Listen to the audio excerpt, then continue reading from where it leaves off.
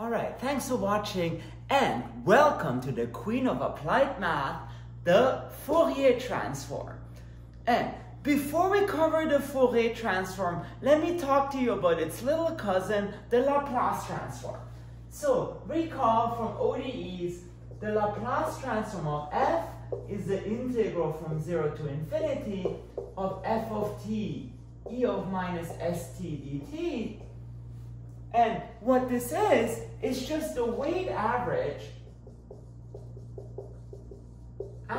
of f with those functions e of minus st.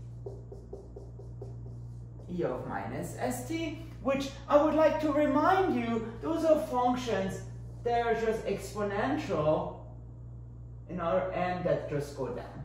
So this is e of minus st, maybe for small s, but for large s, it looks tamer and tamer. So you're just taking an average of f with those functions that get tamer and tamer.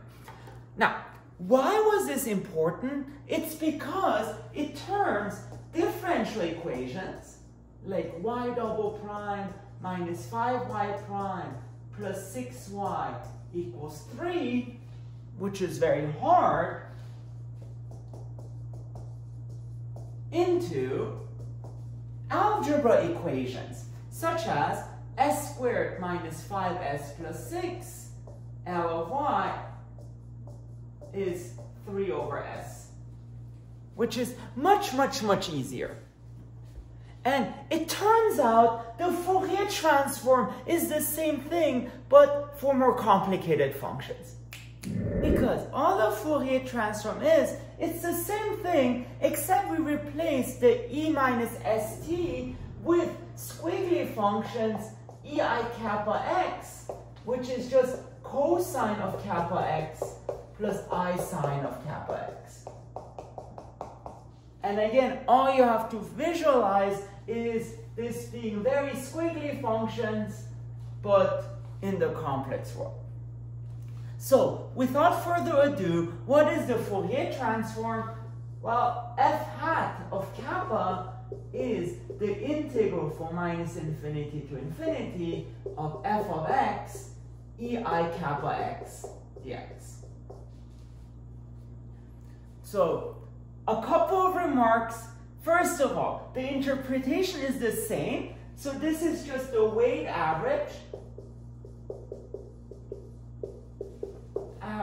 of f with those squiggly functions ei kappa x. And the way I interpret this is those ei kappa x, they spin around more and more quickly. So if, for instance, kappa is 9,000, it would be cosine of 9,000x, which is very wild. So think almost like a record player that just spins around super quickly. And the question is, well, what happens if you put f on that record player? How fast does it spin? And this is sort of what the Fourier transform tries to interpret. That's one thing. And also notice this is in fact a function of kappa because the x gets integrated out. And finally, in applications, this is super useful because what f hat does, it takes a function of x, which is position. So it takes f of x, which is position, and turns it into f hat of kappa, where kappa is interpreted as frequency. And turns into f hat of kappa, where again, kappa is frequency. So this is a term you hear a lot. The Fourier transform takes position space or phase space and turns it into frequency space. And it's very useful, for instance, to help it decompose signals. So it's extremely useful in signal processing and electrical engineering, for example. Now, in the rest of the playlist, we will use the Fourier transform to solve PDEs. But lastly, I just want to talk to you about a little demo that is in the description that I invite you to look at. Because for instance, let's take the function f of x is a bell curve, for instance. So let's take f of x and let's see what f hat kappa looks like. Now, for instance, let's plug this in as kappa equals 0. And let's see what happens. So by definition, f hat of 0 is the integral from minus infinity to infinity of f of x ei0x dx, which is just 1. So for kappa equals 0, we get just the area under your function f, which, if you want, is square root of pi. But that's beside the point. And then let's see what happens if we increase kappa. So let's look, for instance, at kappa equals 1. Well then, f hat of 1 is the integral from minus infinity to infinity of f of x ei1x.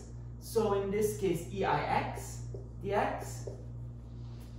Which, just for practical purposes, in terms of the intuition, just think of eix as cosine of x, just to be concrete. And then, what is f of x cosine of x? Well, it's a more squiggly function. Again, f of x cosine of x dx. Because you're still taking f, but now you're multiplying by cosine, so it might look something like that. So this is f of x cosine of x. And you see now, well, the areas, they kind of cancel out. So what you get then is that the total area is smaller than this area. So we expect f hat of 1 to be much smaller. And you see, if now you let kappa equals 2, for instance, we get f of x cosine of 2x, which is much squigglier and more areas cancel out. So you also expect this to go down. And in fact, if you plot this for more values of kappa, that's what that vertical line is, the area, you will see it actually goes down like this. And similarly, if you let kappa be negative. So here it's symmetric, so actually the area also goes down. And in fact, what's interesting is, you see that now, if you plot f hat of kappa, you get another bell curve. In fact, that's what we'll show in our next video, that the Fourier transform of the Gaussian is actually another Gaussian, which is very, very cool. But once again, I want to emphasize what f hat measures. It's really how wild the function is, because let's say f, for instance, is cosine, then we get integral of cosine squared, where things don't cancel out. So in some sense, it measures how close your function is to your cosine functions. All right.